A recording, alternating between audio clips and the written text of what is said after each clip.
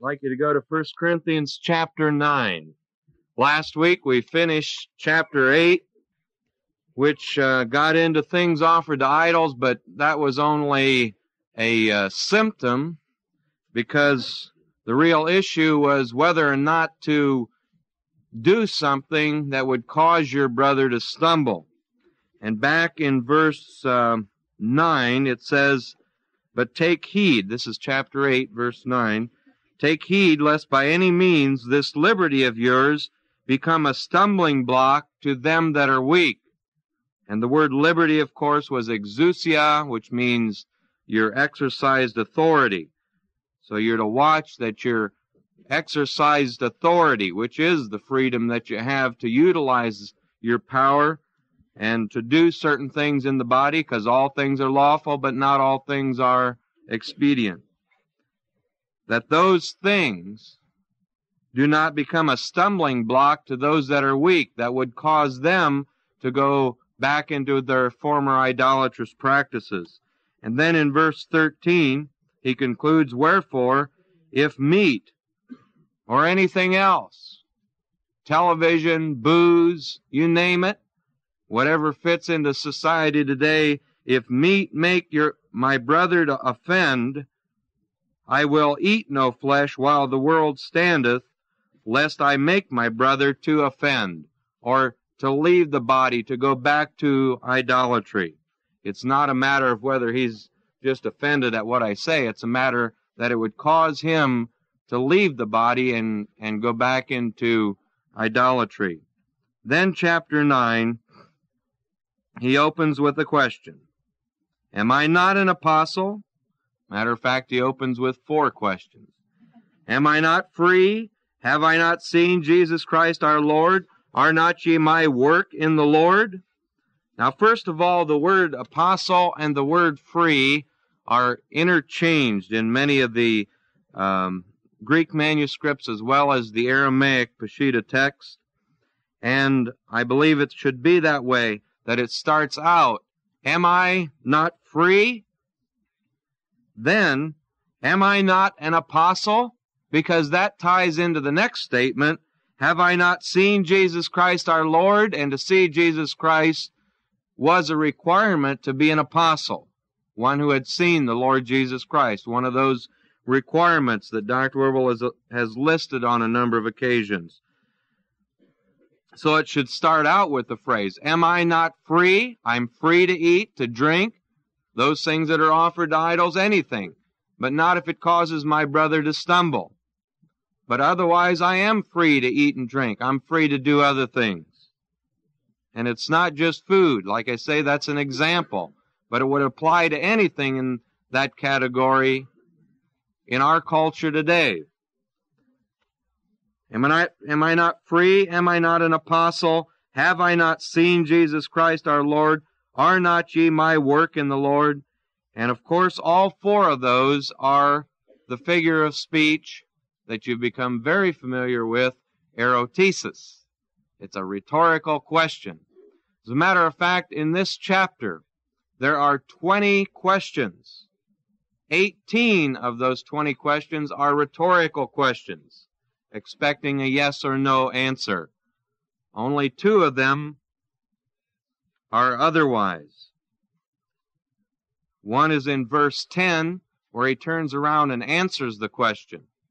And the other one is in verse 18, where he doesn't answer the question till later on, as I'll show you. Now, are not ye my work in the Lord? The people at Corinth were the result of the Apostle Paul's work. He was an apostle to the Corinthians because he brought them new light to that generation, to those people. Maybe he wasn't an apostle to certain other groups like at Jerusalem, but he definitely was to those at Corinth. And that's what he's getting to, establishing his apostleship. This word work brings to mind 1 Corinthians 4, or chapter 3, verse 14, where it says, if any man's work abide, which he hath built thereupon, he shall receive a what? A reward. If any man's work shall be burned, he shall suffer loss, but he himself shall be saved, yet so as by fire. Now Paul brought new light to the Corinthian people. They were born again. Is that work going to stand in the gathering together? So is he going to be rewarded for it? Certainly. See? That's why I think just that word work in chapter 9, verse 1 is so tremendous. Are ye not my work in the Lord? And it's a work for which he will be rewarded in the future. Now verse 2. If I be not an apostle unto others, yet doubtless I am to you. He may not be an apostle to other groups, like I said, at Jerusalem, Palestine area, Babylon, but he definitely was to those at Corinth. For the seal of mine apostleship are ye in the Lord. The Corinthians were the seal of his apostleship. They were the proof that he had brought new light to Corinth, because they were born again. They spoke in tongues. That was the seal of his apostleship. And of course, seal, that's the same word that's used of the seal, like the signet ring, where they would place the stamp on a document with the sealing wax. You know, you put the signet ring on it, and that seals it. It ties it in. It's a mark or impression that's left by the seal. And it shows the authority of the document, because only the master or his steward had that signet ring in the Eastern culture. And these born-again believers at Corinth were the seal, the authority, the proof of his apostleship to the Corinthians.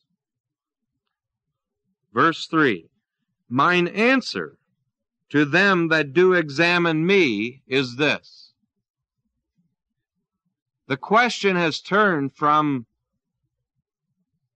what you do that makes your brother go back to idolatry to another question, that people were examining Paul. And of course the word examine is anakrino, A-N-A-K-R-I-N long O, which you're familiar with by now. It means to examine by investigation.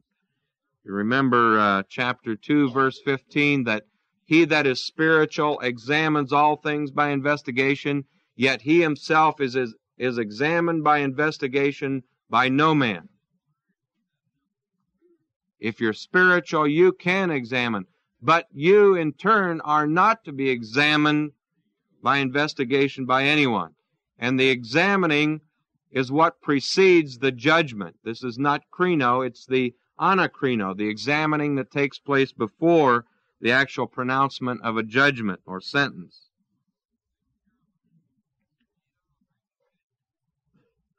Paul was not abusing his freedom as he was accused of. They were accusing him. They were examining his life and accusing him of abusing his freedom. When in reality, the ones that were abusing freedom were some of those at Corinth that were examining him, that were causing their brother to stumble, to go back to idolatry. But Paul was not abusing his freedom. As a matter of fact, in this that follows, he points out in his answer that he even restrained himself from certain privileges which were rightfully his. He restrained himself from certain privileges that were his by right. The word answer is the Greek word apologia, A-P-O-L-O-G-I-A.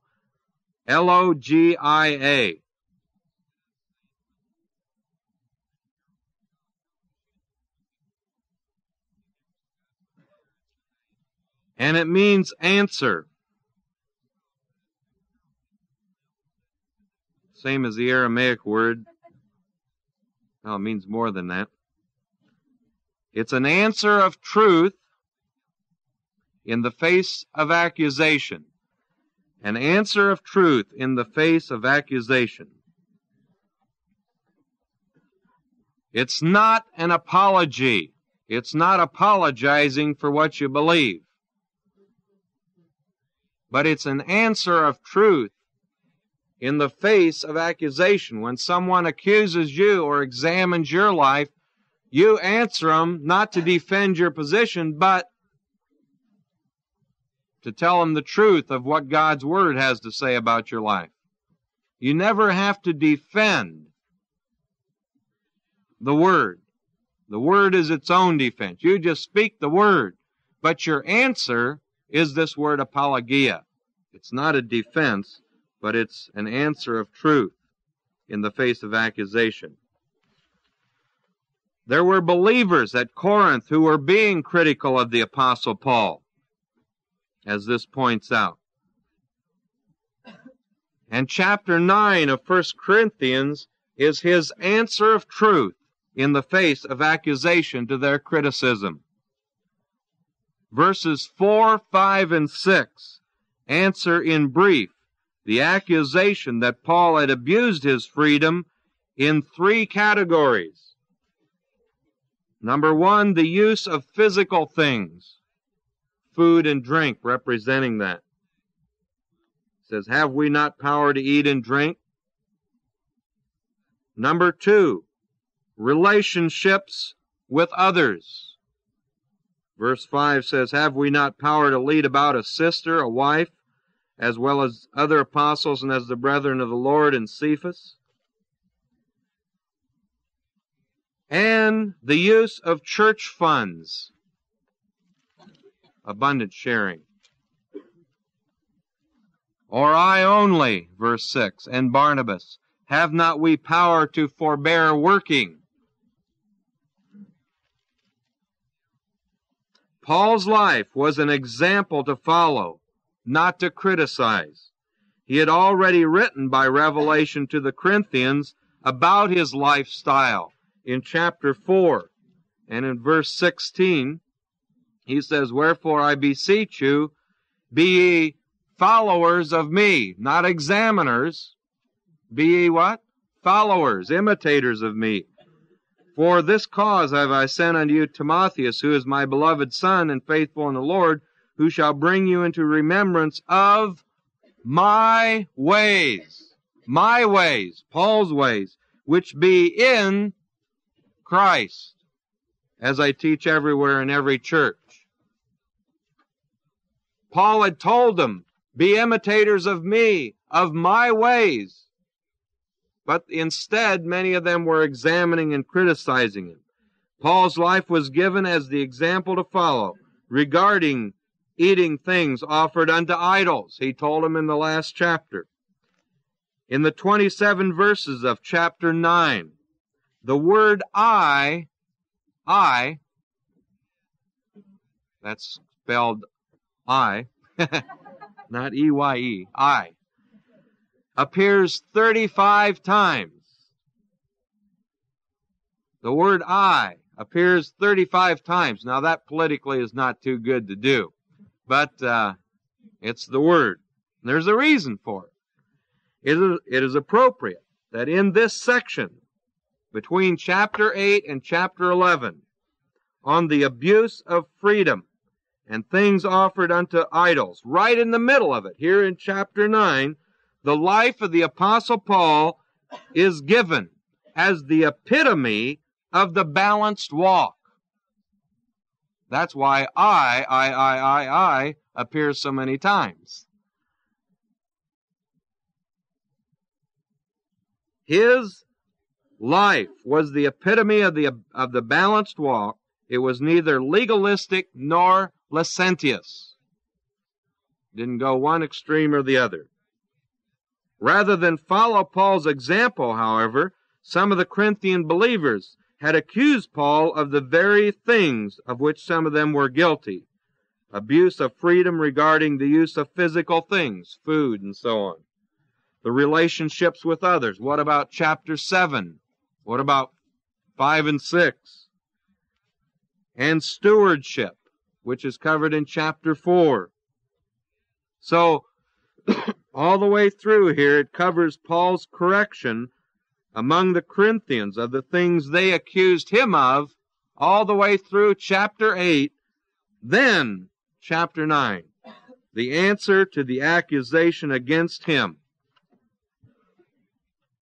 Up until this time, chapters 3, 4, 5, 6, 7, 8, he dealt with their problems, but they were accusing him of some of these same things. Now he gives his apologia, his answer of truth in the face of accusation. Isn't that beautiful? The believer has freedom, but the law of love demands that he serves and is temperate in all things. If he does these things, he will not be rejected from the competition, as we'll get to as we go to the end of this chapter eventually. Now, verse 4. We're going to look at his apologia, his answer of truth in the face of accusation. Have we not power to eat and drink? It's a figure of speech. What? Erotesis. Right. It's a very erotic chapter. Rhetorical. 18 rhetorical questions. And by the way, most of these expect a yes answer in Greek, the way they're constructed in Greek. Also, this eat and drink is an idiom, meaning that stands for the enjoyment of all kinds of pleasurable activities, not just food. The word power is exousia again. I thought of Romans again, tying it back into the doctrinal treatise, chapter 14, and verse 4. Romans 14, verse 4.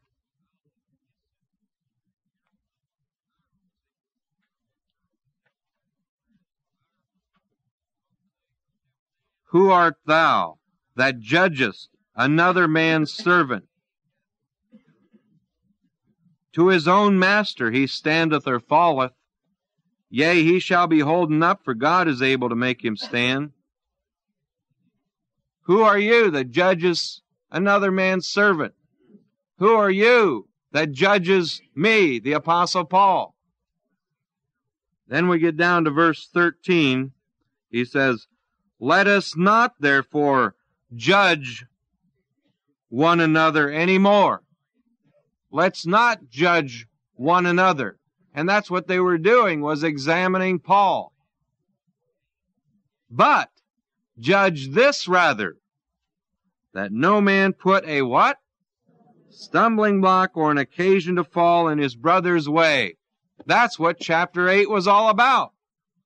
Instead of judging whether something would be a stumbling block causing a brother to fall, they were more concerned with criticizing, examining whether somebody else was walking right according to their customs and their vision and so on. Do you see the difference between judging one another and judging whether something's a stumbling block that causes somebody to go back to his idolatrous practices? If you set a bottle of bourbon in front of an alcoholic, a former alcoholic, what's it going to do to him? Well, sure, see? It's just something you wouldn't do. But if you have a bottle, or if you have a bottle, if you have a drink, and I see you have it, and I say, boy, you shouldn't be drinking, and just start criticizing you for it, that's what he's saying. Let's not be judging one another. But let's judge this, that if you do something that causes a brother to go back into his old ways that are contrary to the word, then it's wrong. Matter of fact, chapter 8 said it was a sin against Christ. But not whether you have a drink or not, or whether you wear lipstick, or other things. And yet that's what so many people get down on, is customs, practices. They don't like your customs. And that's how they examine you, take you apart. It says, don't we have authority to eat and drink? to enjoy certain things in life? Well, sure. You've got to enjoy something once in a while. You know, all work and no play makes Johnny a dull boy. It's not in the Word, but it's still good. Verse 5. Have we not power to lead about a sister, a wife? And the word wife is also woman in both Aramaic and Greek. It can mean woman. In other words, just because this sister happens to be a woman, can't we lead her about? Can't she travel with us? But what you want to do, you want to read something into it. You want to say, well, I've been out shacking up with her just because she travels, because of your gutter mind. Have we not power to lead about a sister, a woman, as well as other apostles? Other apostles were able to enjoy that privilege. And as the brothers of the Lord, and Peter, Cephas is his Aramaic name. Peter is his Greek name. Both mean rock, little rock. And then his other name was Simon. But this is his Aramaic name, Cephas. You see, these are the brothers of the Lord are given in Matthew 13:55. They are James, Joseph, Simon, and Judas, 4 brothers. And they were allowed to lead around a sister as a woman, a sister, a woman. And in Galatians 1:19, it tells us that James was one of the apostles, the Lord's brother. And on the day of Pentecost, it says they were among the about 120 that were present. Not the day of Pentecost, before the day of Pentecost. When they were waiting. In Acts 1:14, his brothers were present with the about 120. Now, again, that's a rhetorical question, verse 5. Verse 6 is also a rhetorical question. Or I only, and Barnabas, have not we power to forbear working, to go without working? You mean we've got to work all the time, but those others don't have to work? Now, this is the issue he really works on in this chapter. In verse 12, for others be partakers of this, if others be partakers of this power over you, are not we rather? Nevertheless, we have not used this power, but suffer all things, lest we should hinder the gospel of Christ. Then verse 14, even so hath the Lord ordained that they which preach the gospel should what? Live of the gospel. Verse 11 is good too. If we have sown unto you spiritual things, is it a great thing if we reap your carnal things? See that? It's dealing with living off of the abundant sharing that came from the people. The apostles were the Lord's brothers, others that ministered to the body, Cephas. Don't we have power to eat and drink, to enjoy a few things? Don't we have the authority to have a sister to go with us when we travel from time to time? And don't we have the power not to work at times? Because the abundant sharing is available so that we can give ourselves to the work of the ministry? Well, sure. And again, it's an erotesis. If you remember, in Acts 18:1 and following, when Paul went to Corinth the first time, what did he do? He worked. He stayed with, what's their names? Aquila and Priscilla, because they were the same occupation, and he worked with them. He worked when he was at Corinth. He did not live off the abundant sharing, but he worked while he was there. Now, he didn't always do that, but he did at Corinth. And it's real interesting in light of this particular chapter. But he's pointing out, don't we have the power or authority to forbear working, to go without working? You know, at a job,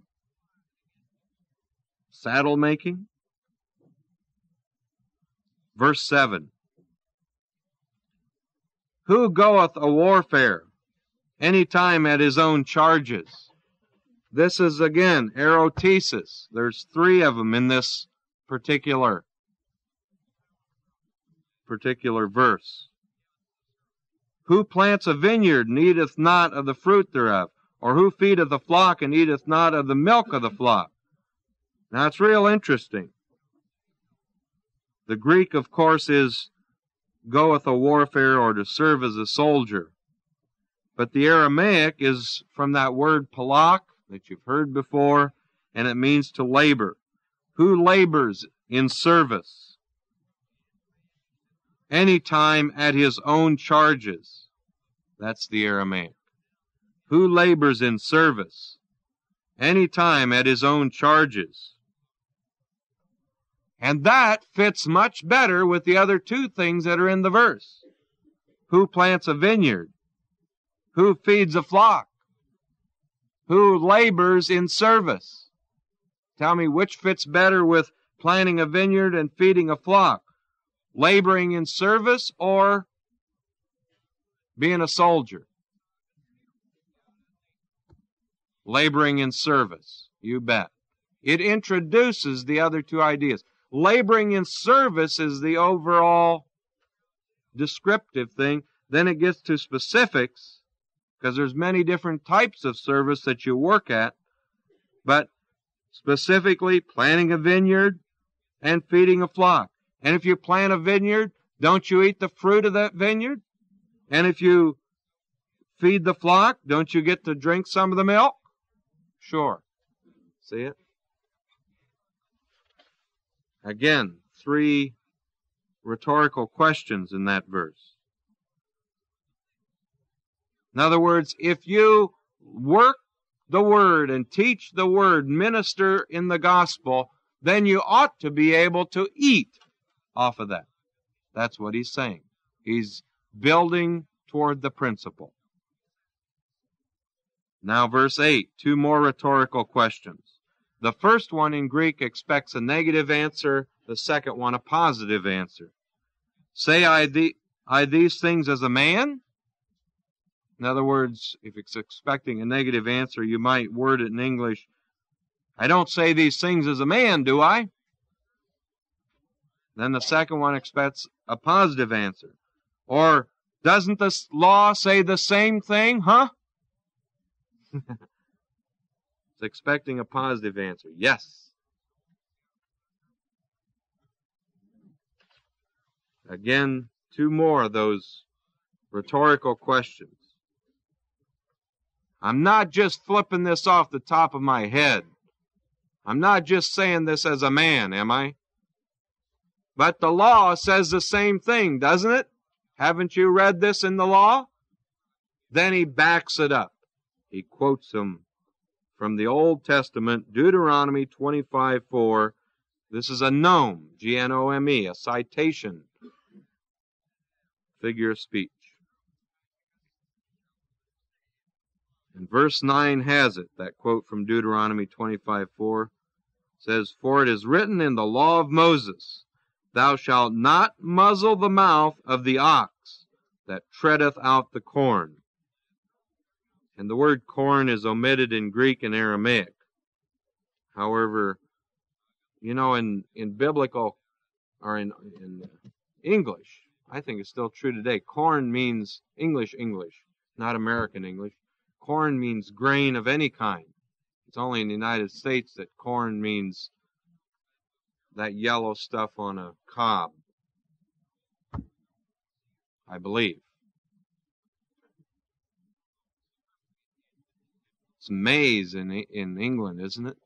Maize, and in German it's Maize, something like that. But anyway, it's not even in there. But that's the only thing they would tread out is grain. Doth God take care for oxen? Does he?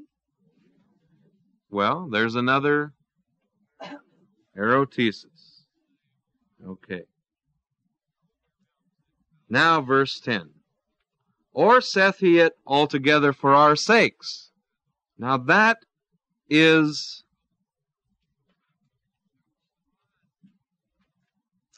not an erotesis. It's not a rhetorical question.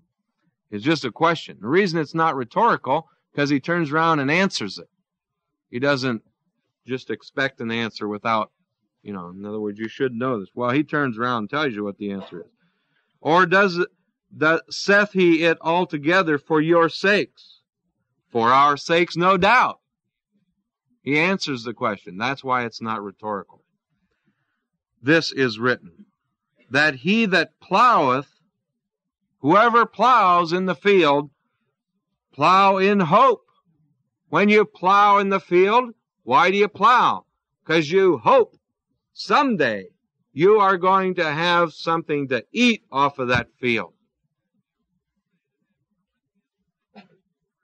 Right? If you plant a garden, you hope, and hope is for the future. Believing's for the present. But your hope is for the future is just as strong as your believing for the present, but it's for the future because it's not yet available. So when the farmer plows his ground, he has to hope for the material to come that he can eat. He can't believe for it yet. It's not yet available. He plows in hope, and he that thresheth in hope should be partaker of his hope. Because when he threshes, he gets the stuff off the field. It still has to go through all that treading, where the ox tread upon it and knock all the chaff off and everything, and then it has to be winnowed with the winnowing fan, and, worms might eat some of it in the meantime, and the wind might blow something away. But then finally you get that pure grain, and then you can eat it.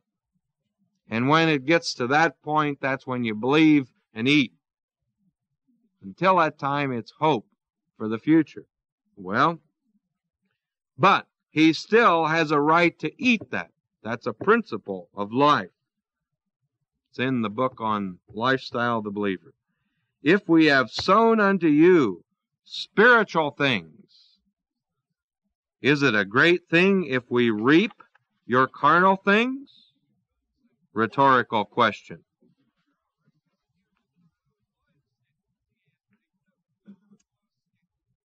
If others be partakers of this power over you, are not we rather? If there's other people in the fellowship, leadership, or whatever, who are partakers of your abundant sharing, shouldn't we, the ones who first gave you the word? Nevertheless, we have not used this power, this authority, but we allow all things, lest we should hinder the gospel of Christ. The word hinder in the Greek is used of cutting a trench in the ground. It means to cut in, literally. Because you would cut a trench in the ground to slow the enemy down. And we don't want to slow the gospel down. That's why we don't want to cut in. We allow all things, lest we should cut in the gospel of Christ, lest we should slow it down. That's why we didn't live off your abundant sharing when we came to Corinth. What did we do? We worked. We made saddles. We worked so that the ministry could move, that the gospel wasn't hindered. Then verse 13. Do ye not know? And again, we have a rhetorical question. This is one of those don't you know questions. Don't you know that they which minister about holy things live of the things of the temple? And they which wait at the altar are partakers of the altar? If you're going to work in the temple like the Levites did, you were partaker of those things. Even so hath the Lord ordained or commanded, is both the Greek and the Aramaic word. It means to command or to order. Even so, and this is the conclusion of all this that he's been talking about. He's been making illustrations, quoting from the Old Testament, but now he draws his conclusion. Even so, the Lord commanded that they which preach the gospel should what? Live off the gospel. It's not just a maybe, but the Lord commanded that if you work the gospel, preach the gospel, you should live off the gospel. Now verse 15. But sets it in contrast. A very important word at this point. But I have used none of these things. I did not live off of your abundant sharing. What did I do when I came to Corinth? I worked. I made saddles along with those other two, Aquila and Priscilla. I worked. I have used none of these things. Neither have I written these things that it should be so done unto me. In other words, I'm not writing this letter so that now you start sending me your abundant sharing so I can live off of it.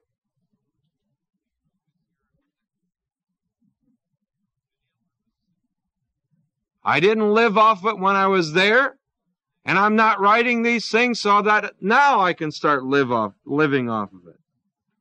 Then the latter part of verse 15 is a parenthesis. It's an added explanation, but it's incomplete without the context.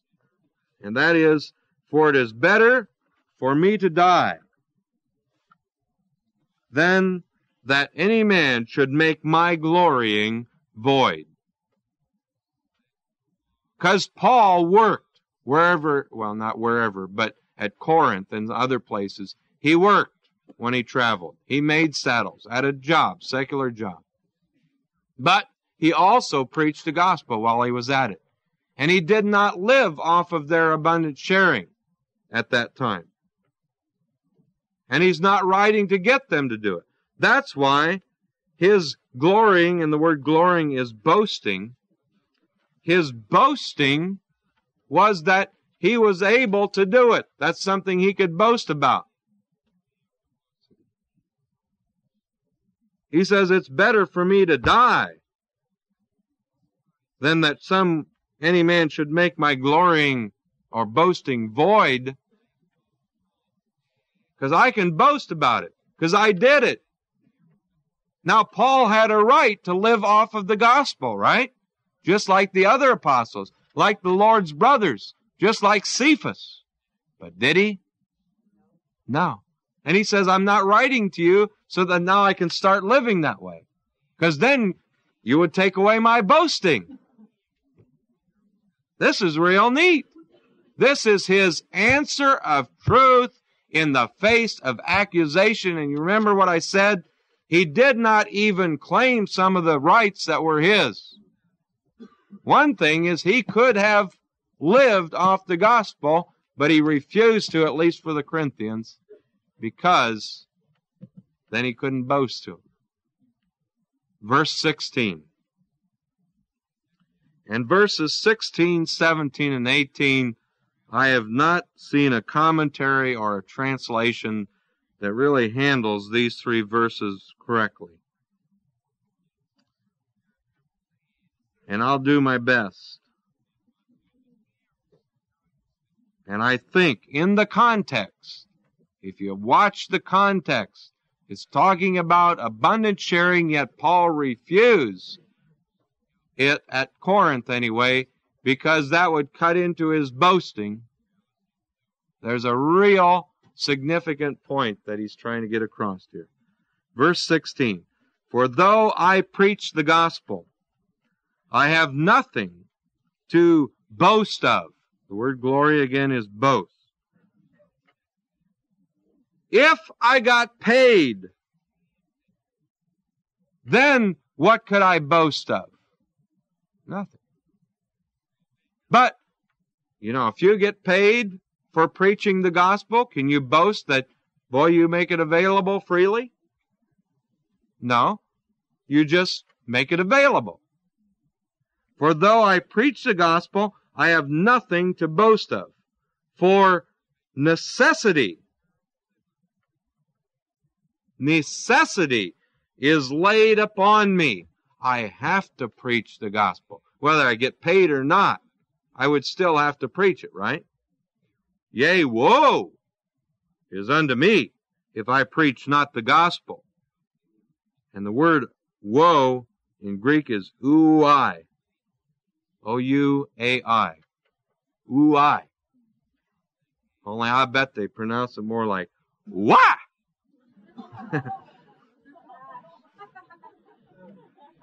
Because it was an interjection.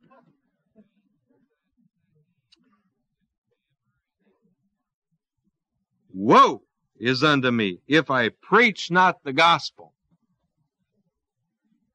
In other words, Paul had a responsibility for preaching it. But in the context here, it's even bigger, because if he took that abundant sharing that was rightfully his, if he was paid for doing it, it would be his responsibility to preach the gospel. But when he doesn't get paid, he has the joy of preaching the gospel, and he's not under obligation financially to you. He's only under obligation to whom? God, see? Now, verse 17, and that word necessity in 16 is very important. Necessity is laid upon me. Now, verse 17, if I do this thing willingly, and that word willingly has been a problem, I have a reward. But if against my will, a dispensation of the gospel is committed unto me. Sounds like either he could preach the gospel willingly, or he could do it against his will, which just doesn't make a whole lot of sense. Because if you do something against your will, you'd have to be possessed, I believe. The word willingly in Aramaic is B-S-S-E-V-Y-A-N-I.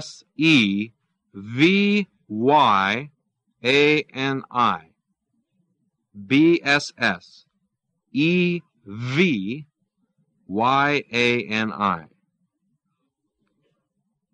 And it means in my desire. In my desire.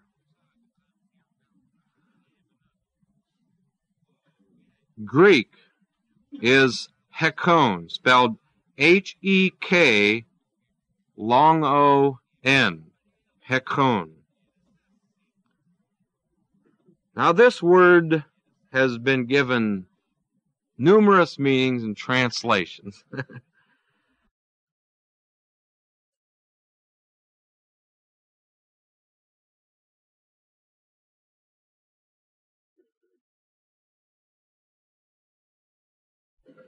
I'm going to give you the meaning of it, and then I'm going to show you a couple other things. It means advertently, intentionally, purposely, with desire. Advertently, intentionally, purposely, with desire. It's not by constraint, compulsion, or necessity.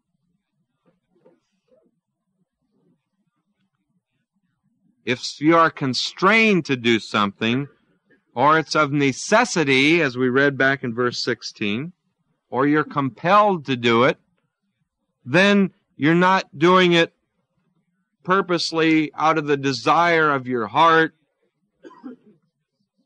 and intentionally or advertently.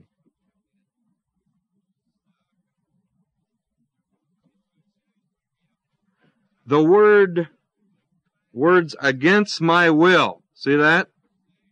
Is just the opposite. The Aramaic is spelled D-L-A. Then the next word, V. S-S-E-V-Y-A-N-I.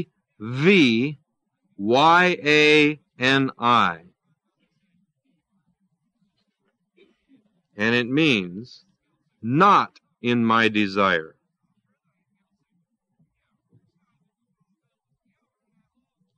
The Greek is A-K long O-N, akon.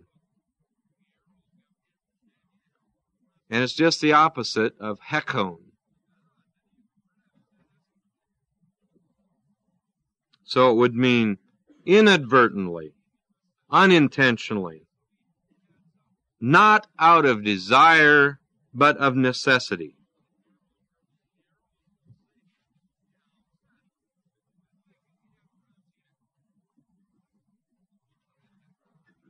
Now this first word in Greek, hekon,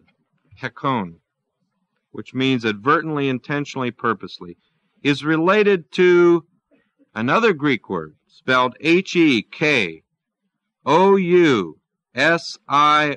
long O-S.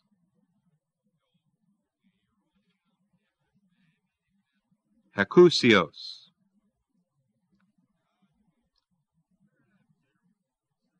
That word is used in Hebrews 10:26 and 1 Peter 5:2.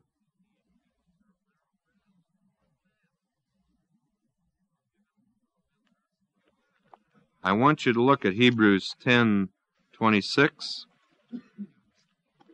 This is a related word. Has a very similar meaning. 10:26.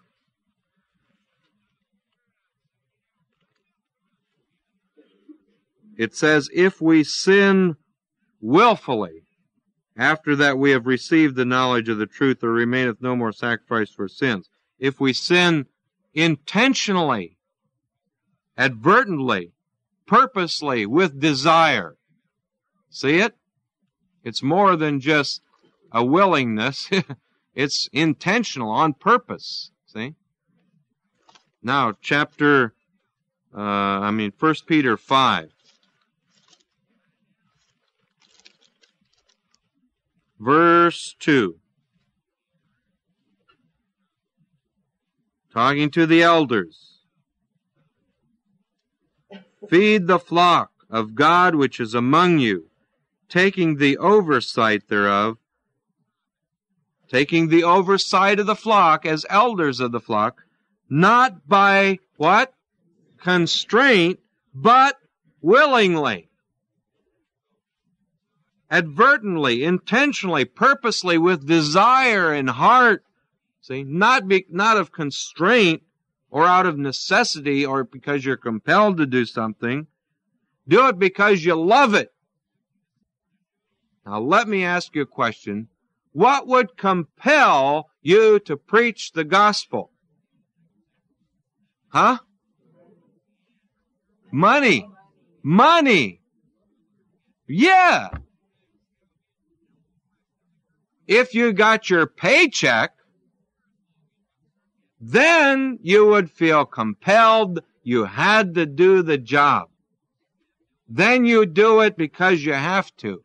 But Paul was saying, if I do it not because I'm compelled, but intentionally, advertently, purposely, with desire, out of the greatness of my heart, it's impossible to really show what this word means in just one word. But out of my heart, then I have a what? A reward. But if I do it not out of desire, and I think that Aramaic is great because it really capsulizes it, the desire of your heart, but the Greek word does too. It's inadvertently, it's not out of your desire, but it's out of necessity that you do it because you're paid for it. Then an administration, oikonomia, is simply entrusted unto me. I have the responsibility, the stewardship of doing this administration. It's just a job. Isn't that terrific? I mean, it's what the verse says. Two ways to go. One, I just do it out of the greatness of my heart. The other, I do it because I'm paid to do it. Until something comes out of the greatness of your heart, it's really not going to bubble and, it doesn't mean you can't get paid, because he just gave the argument that you have the right to live off the gospel. And so you could get paid and still do it out of the greatness of your heart. But if you just do it because you get paid, then it's not so good. All you've got is a job, a stewardship. In Luke chapter 17. Luke chapter 17. Oh, verse 7. 17 verse 7. But which of you, having a servant plowing or feeding cattle, will say unto him immediately, when he has come from the field, well, say, servant, why don't you come and sit down and have some meat? No. You know he's your servant. Will not rather say to him, make ready wherewith I may sup. He just came out of the field. What are you going to tell him? Well, why don't you sit down and have something to eat? No. What do you tell him? He's your servant. You pay him, right? You pay him. This is his job. What do you tell him? Well, make ready wherewith I may sup, and gird yourself and serve me till I have eaten and drunken, and afterward thou shalt eat and drink. Why? Because that's what you're paying him for, right? He's your servant. Doth he thank that servant because he did the things that were commanded him? I imagine not. Because why? It's his responsibility to do it. So, likewise ye, when ye have done all those things which are commanded you, say, we are unprofitable servants. We have done that which was our, what? Duty to do. We did that which was our duty to do. If you're paid to do it, then it's your duty to do it. But if you do it without pay, that's what Paul was saying. I did it without pay. That's why I can boast about it. And there's a what? Reward. That's ahead for me. There's a reward. Now the question is, what reward? Well, that's verse 18. What is my reward then? The only problem is they put the question mark there, and it belongs at the end of the verse. The word verily, of course, is in italics. The word that is hina in the Greek, H-I-N-A, which introduces a purpose clause. In Aramaic, it's the letter daleth, just what we would call the letter D. Both hina and daleth may indicate a purpose clause, which indicates the reason for the reward. And so it's all a part of that one question. This whole verse is a question, and it should read like this. What then is my reward? That when I preach the gospel, I may make the gospel without charge, that I abuse not my power in the gospel? Question. What's my reward then when I preach the gospel? That I may make the gospel without charge. That I abuse not my power in the gospel. You know what most of the commentaries have said? They said, well, the answer to the question is this second half of the verse. And I read it, and I could not figure out how that could be an answer to this question, what is my reward? Oh, the answer is that when I preach the gospel, I may make the gospel without charge, that I abuse not my power in the gospel. That's my reward. And I scratched my head and got splinters under my fingernails. No, it's not an answer. It's part of the question, see? The words of Christ, of course, are omitted in many of the manuscripts. Now, the word abuse simply means to use in both the Aramaic and the Greek. The Greek also has a sense of using fully or completely, and that would be very appropriate in this verse, because he's asking the question, well, what's my reward when I'm preaching the gospel without any charge? I don't live off of the gospel, that I don't fully use my authority that I have the right to use in the gospel. I don't fully use it. That was his claim. Remember a while ago, I told you that at Corinth, his answer of truth in the face of accusation was not only did the Apostle Paul have nothing where they could complain about, but he wasn't even utilizing his full rights that he had, that he could have used. And here he says it. What is my reward if I don't fully utilize those rights and privileges, those authorities that I have, in that I preach the gospel, but yet I do not live off of the abundant sharing? I do it without charge at Corinth. What then is my reward for doing that? He answers that in verses 24 and following. Know ye not that they which run in a race run all, but one receiveth the prize? So run that ye may obtain. And every man that striveth for the mastery is temperate in all things. Now they do it to obtain a corruptible crown, but we a what? Incorruptible. That's the answer to that question. What is my reward? It's future. When Christ returns, an incorruptible crown. Now, verses 19 to 23 then are a parembole. A parembole. P-A-R-E-M-B-O-L-E.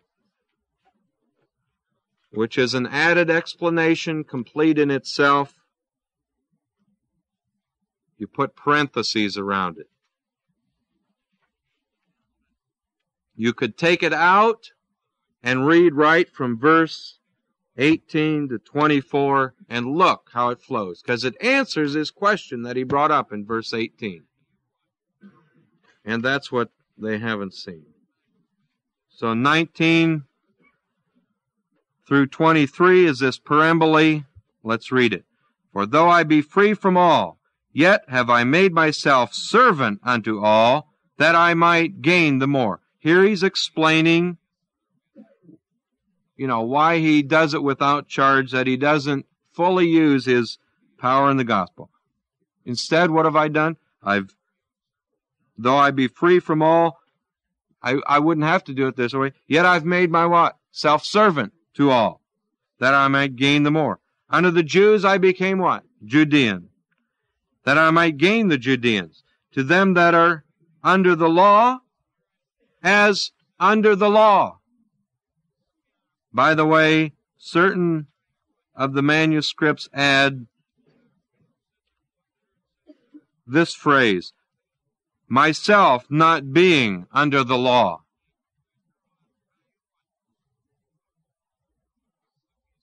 myself not being under the law.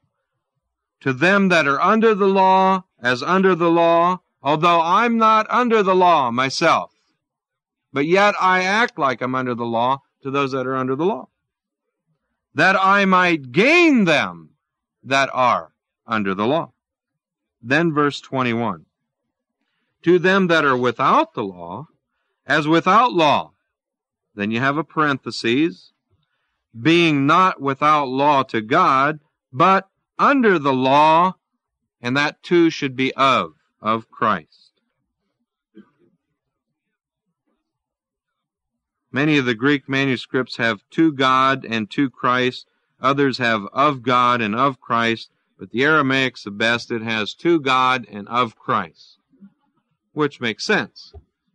The law of Christ was the law of love. In Galatians, he mentions it too, chapter 6. Let me read it to you. Galatians 6:2. Bear ye one another's burdens, and so fulfill the law of Christ. And the law of Christ was to love one another, and so on.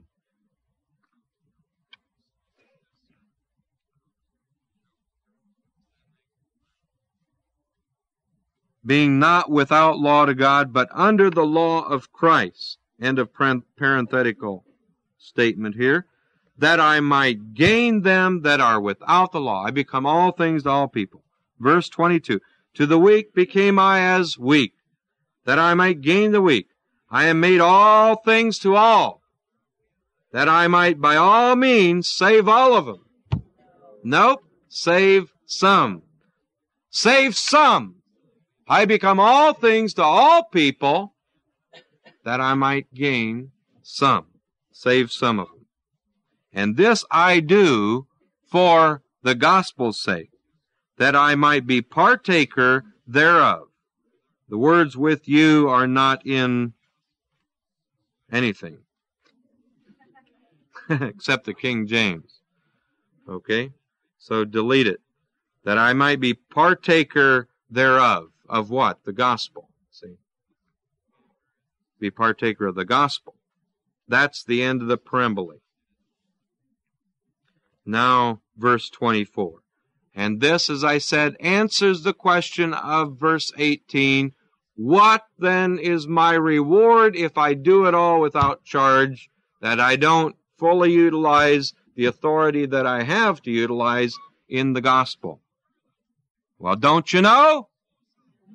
And this is the 18th rhetorical question in the chapter. Oh, by the way, verse 18 was also one of those questions that was not a rhetorical question, because it needed an answer, and the answer wasn't there, but now here's the answer. And the answer starts with a rhetorical question. Don't you know that they which run in a race, they all run, but one receives the prize? So run that ye may obtain. And of course, this verse is loaded with athletic terminology. The word run is trecho in the Greek, to run in a race, T-R-E-C-H-O, with a long mark over the O. The word race is the word stadion, S-T-A-D-I-O-N, stadion. It's a race course. The word prize I didn't write down here, but it's another word, brabeon, I believe. The stadion was 625 Roman feet in length, the length of the stadium in which the race was held. And so run, trecho, that you may obtain. Then verse 25. And every man that striveth for the mastery. To strive for the mastery, that's the word agonizomai. A-G long O-N-I, Z-O-M-A-I. Which is to contend in the games. To contend in the games. Agonizomai. Every man that contends in the games is temperate in all things, or he exercises self-control in all things. Discipline training. He exercises self-control in all of his discipline training in order to compete in the games. Now they do it to obtain a corruptible crown. And of course the crown was that wreath that was given at the different games. At the Olympics it was an olive wreath. At Corinth it was made of pine. The Isthmian games that were run by the Corinthians. Remember we talked about all that earlier. But that's a corruptible crown. We do it to obtain an incorruptible what? What figure is that? Ellipsis. E-L-L-I-P-S-I-S. Ellipsis. Where you omit the word, it's demanded there though. You supply the word crown after incorruptible. Now this word corruptible can be used. I'll give you the Greek word. It's P-H-T-H-A-R-T-O-S. Phthartos. P-H-T-H-A-R-T-O-S. Phthartos. And it can be used of something physically corruptible, or it can be something morally corrupt in an ethical sense. In Ephesians 4:22, I'll read this to you. That ye put off concerning the former conversation, the old man which is what? Corrupt. And there it employs the verb form, is corrupt according to deceitful lusts. The old man is ethically, morally corrupt. See? In 1 Corinthians 15, you have another one.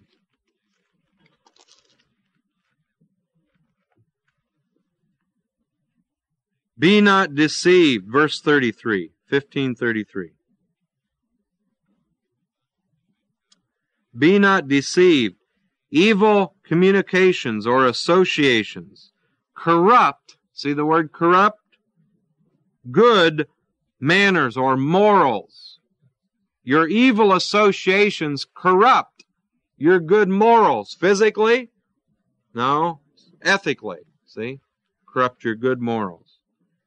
And then in chapter 3, you remember the verse, if any man defiles, corrupts the temple of God, God's going to destroy or corrupt him. Ethically is how he tries to defile the body, because you can't defile the temple itself, but to destroy those members in it. God in turn is going to corrupt him. How? By his works. His works will not last. They won't stand. He will not receive a reward for them. That's the ethical sense. And so, going back here again in the context, an incorruptible crown, we look forward to future rewards. The pay today. If you get your rewards or pay today, isn't that corruptible? It lasts as long as it holds out, and then it's gone. That's right. It's still in the corruptible category. So there's something even bigger than that which is available today. Sure, you preach the gospel, you should live off the gospel. You have that right. And if you do, don't overuse it or don't abuse it. See? But, on the other hand, he was saying, there's something even bigger than that. And that's our future rewards. And even if you work for the Way International for a paycheck, if you keep your eyes on that paycheck and not on your future rewards, you're never going to produce things spiritually like you ought to produce. You've got to keep your eyes on the future rewards at all times. God supplies all of our need according to His riches and glory. It's not the ministry supplies all the need, and it's not the government that supplies all the needs. God supplies our what? Unless we keep our eyes on God and that He takes care of us, then we're not depending on God, we're breaking fellowship with Him. We've got to depend on God and keep our eyes on His benefits to us today as well as the future rewards. When Christ returns, He'll reward us.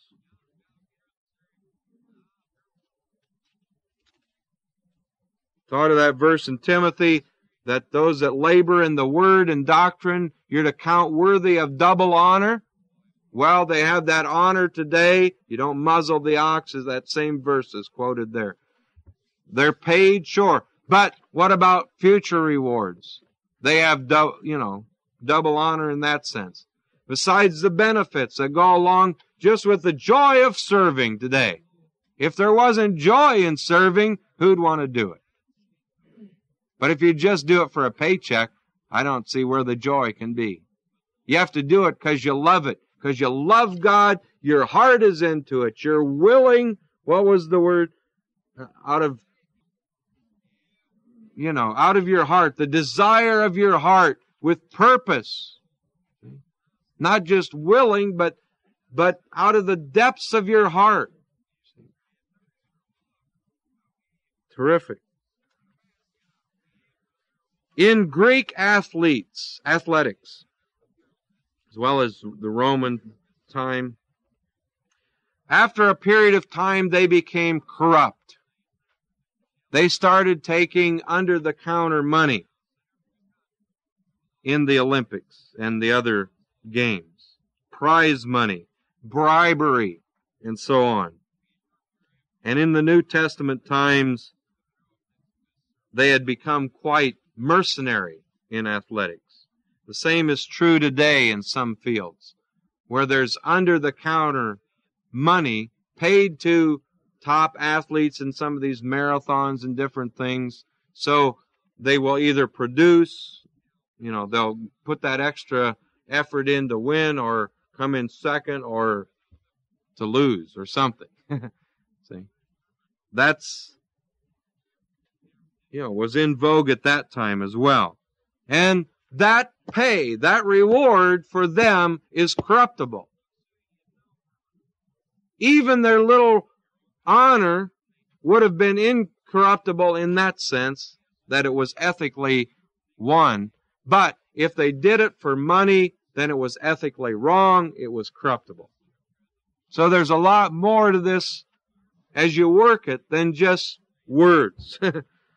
Just one single meaning here. There's a lot of depth to it. We do it to obtain not a crown or reward just today, just for pay today, but it's for all the spiritual benefits that go with it, and the future rewards as well. An incorruptible crown. I, therefore, so run, and again, run is trecho, T-R-E-C-H-O. Not as uncertainly, so fight I, and the word fight is to box. Not as one that beateth the air, or fights the air, shadow boxes. Or it can be used also of the blows that you miss when you're boxing, where you don't make contact.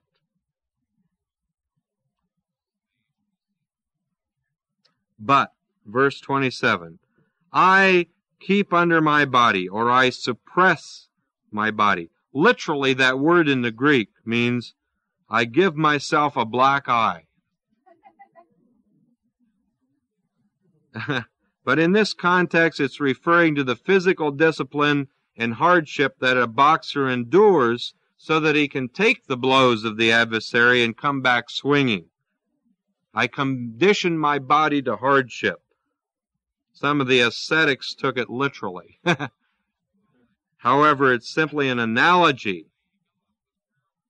To give yourself a black eye just means get toughened up that you're able to take it. You ever see a boxer? Boy, they get hit a few times in a night. They've got to be able to take it. So you condition yourself spiritually and bring it into subjection. Bring it into subjection is one Greek word. I'm going to give it to you. D-O-U-L-A-G-O-G-E-O.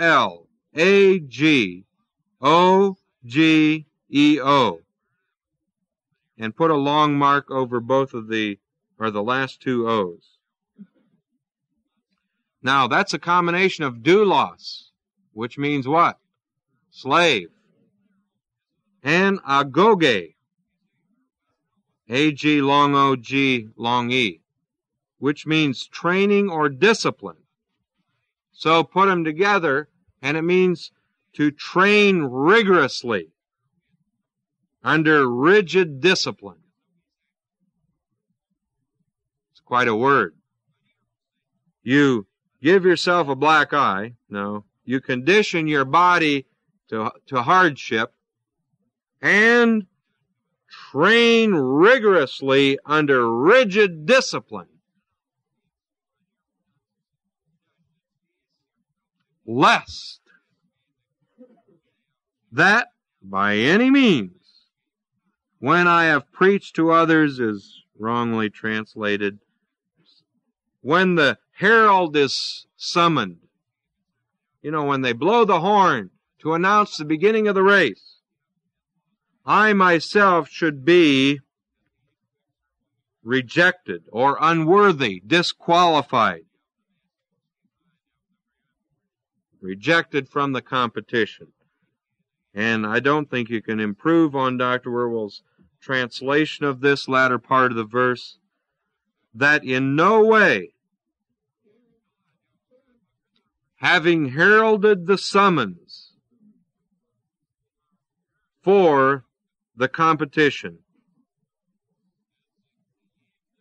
I myself should prove to be rejected from the competition.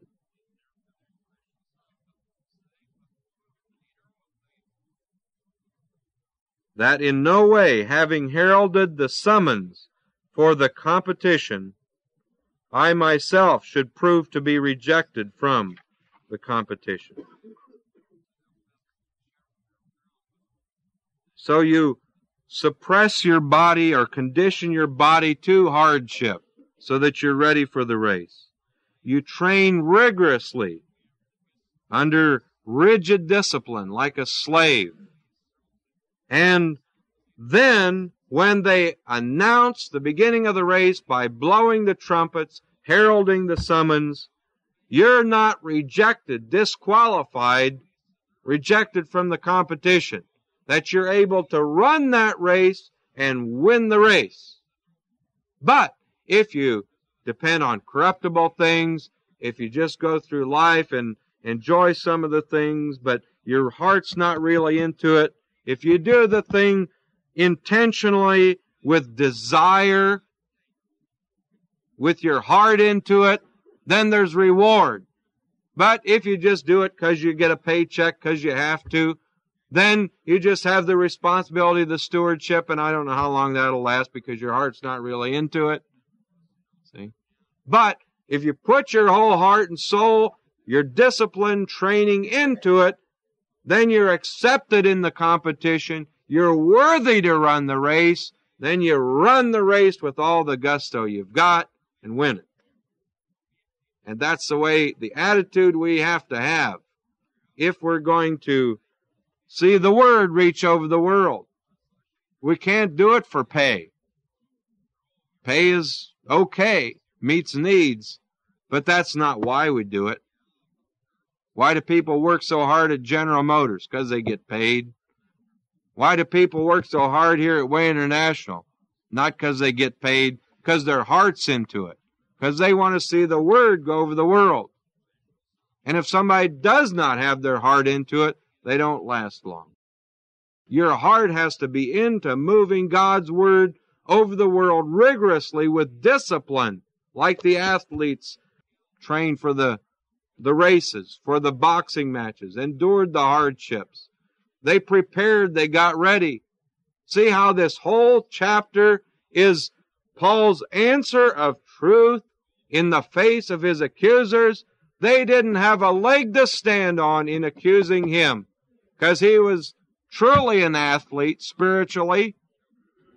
He put his whole heart, soul, and life into it. He even went beyond what he was required to do, because he could have accepted the abundant sharing at Corinth, but he didn't.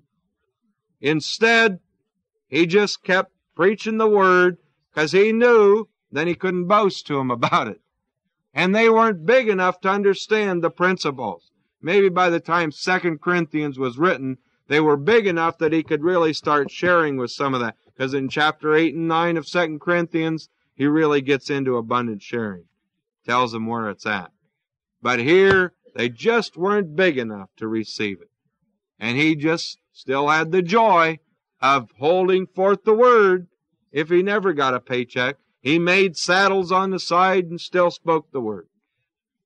And that's the attitude and heart we have to have toward the word. Because we want to see the word move over the world, and we're willing to put whatever it takes into it to see that it gets done.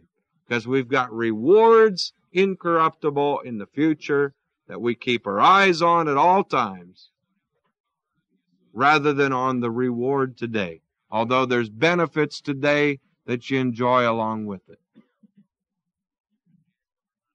So, during your ho-ho relo, get out there and hold forth the word, because you got rewards coming. Do it, okay? Father, we thank you for this great night, for your love and goodness to us, for your wonderful, matchless word, and for allowing us to again study your word and see how it works in our own lives and how we can apply it. In the wonderful name of Jesus Christ. Amen. God bless you.